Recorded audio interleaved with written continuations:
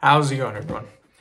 So in this video, I'm going to talk about how to get rid of salty taste in Soup Easy.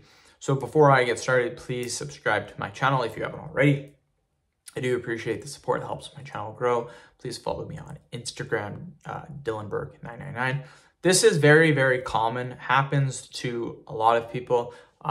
The simple way of getting rid of a salty taste in a soup is to put something acidic in it. So the most common things is lemon juice or vinegar. Both of these will work. Here's the thing, you need a little bit. Do not go overboard. Start off with a couple of drops of vinegar, a couple of drops of lemon juice.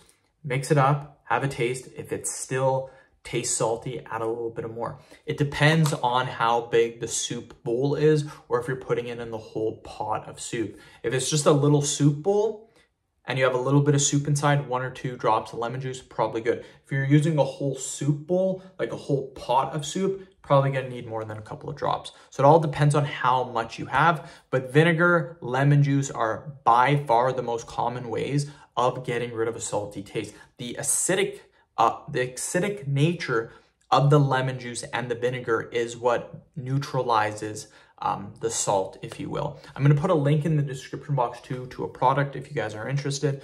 So again, link in the description box if you guys want to check it out. But yeah, super easy to get rid of this. End of video. Thank you so much for watching.